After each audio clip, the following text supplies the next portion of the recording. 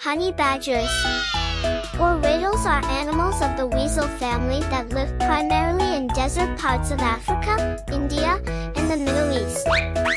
They are approximately 60 centimeters long, weighing 8 to 10 kilograms, and covered with black and white fur. The honey badger adores honey, as the name implies. Yes! According to a recent study, there were tales on the African continent that birds and badgers gathered honey together, which proved to be genuine. Honey-gathering birds direct badgers to honey nests, and badgers have a mutually advantageous connection with the birds after harvesting part of the honey. The honey badger is regarded as one of the most brave animals on Earth.